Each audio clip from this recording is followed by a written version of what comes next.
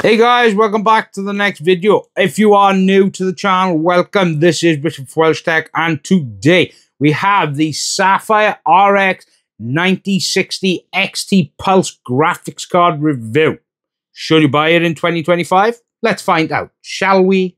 Okay, so when it comes to the engine clocks, that will be boost as well as game boost. Now, the boost clock does go up to 3290 megahertz, with a game clock up to 2700 megahertz. Now, for the stream processors, it does have 2048.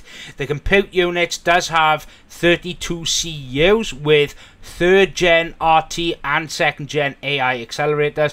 The Infinity Cache does have 32 megabytes with ray trace accelerators at 32. It does have A accelerators at 64. The memory size and bus is 16 gigs of GDDR6 with a 128-bit bus. Memory clock does go up to 20 gigabits effective. Display ports, actually, it does have maximum of 3 displays. The resolution, they say on here, does go up by 680 by 4320. It does have also a DisplayPort 2.1. As for the outputs, it does have 2 HDMI and 1 DisplayPort 2.1.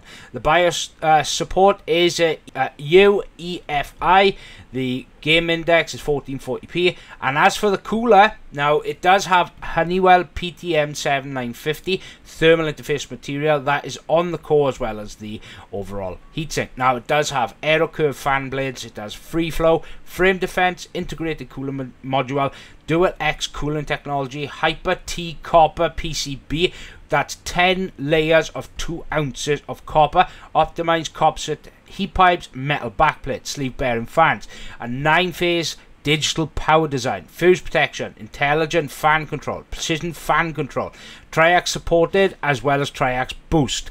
Now, as for the architecture of the graphics card, it is AMD's brand new RDNA 4 architecture, and I've already said what the specs are. But when it comes to form factor, it's a 2.5-inch 2.3 slot, and when it comes to power consumption, it does consume up to 170 watts, and the minimum power supply recommendation is 450 watts. As for the system I used specifically for testing, it is on my AM5 platform. It is an AMD Ryzen 7900 with 32 gigs of A-Pacer DDR5. It's got a B650 motherboard from MSI. It's also housed in the Shadowbase 800 FX case from BQuest. It's got a 1000-watt co-link power supply, and obviously it's definitely okay for both of these specific graphics cards. Now, as for the initial testing, I've done 3 different types of tests. I've done 1080, 1440, and 4K resolution. Now, this isn't a head-to-head between these 2 cards, but I'm only really saying the performance of the 9060 XT. I'm only saying that, but the performance on the graphs will have both of them on there so you guys can see the differences for yourselves. Now, I've done different types of games: Far Cry 6, Starfield, Indiana Jones, Hogwarts Legacy, and Call of Duty 6. And also, as for the resolutions, they're all native resolutions, no upscaling, nothing's been enabled there, and they're also all running on high settings. So, for Far Cry 6, the FPS max on the 9060 XT was 199 FPS. This is a 1080p with a 1% low of 122 FPS. Now, as for Starfield, the FPS was 87 with a 1% low of 78. Indiana Jones, the FPS was 158 with a 1% low of 96. Hogwarts Legacy, the FPS was 140 with a 1% low of 102. Call of Duty 6, the FPS was 275 with a low of 1% low of 86. Now, 1440p resolution, same thing, run the exact same types of tests. Now, this time for the RX 9060 XT at 1440p high resolution at high setting, sorry, at native resolution now. For Far Cry 6, the FPS was 188. These are the averages, and the 1% low was 112. Starfield, 73 FPS with a 1% low of 64. Indiana Jones, the 114 FPS with a 1% low of 99. Hogwarts Legacy, the FPS was 94 with a 1% low of 70 FPS. And the Call of Duty 6 was the FPS was 161 with a 1% low of 109. And then when it comes to 4K benchmarking, trust me, it's not very pretty, but still. Far Cry 6 did actually do well in this test. At the FPS was 84 with a 1% low of 74.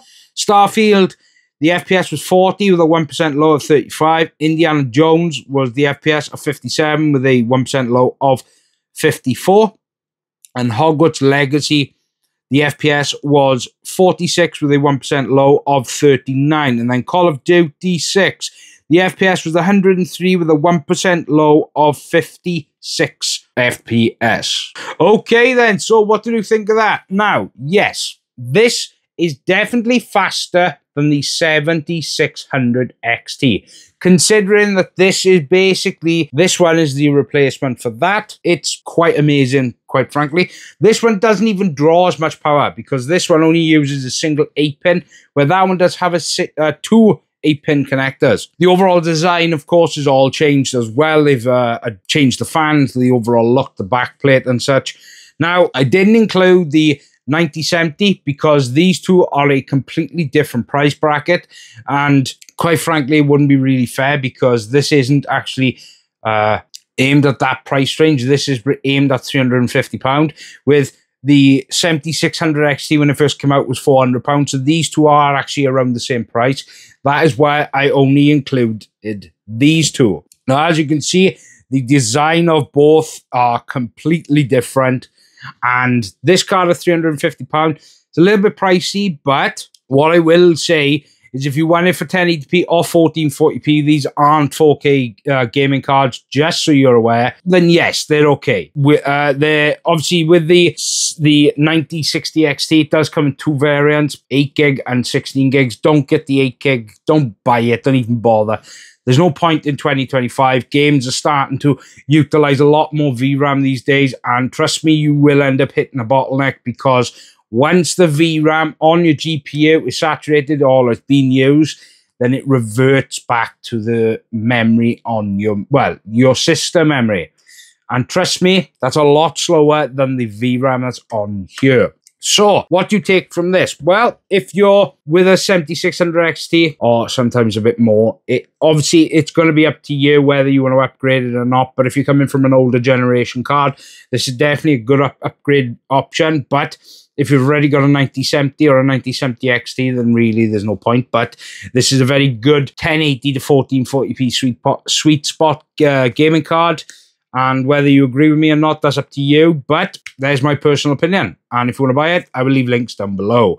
Big thank you for Sapphire for sending out graphics cards for me to review. And as always, I hope you guys have a fantastic week and weekend ahead of you. Don't forget to subscribe because I've got absolute tons of stuff coming. And as always, this is Richard for WELSHYTECH. Goodbye.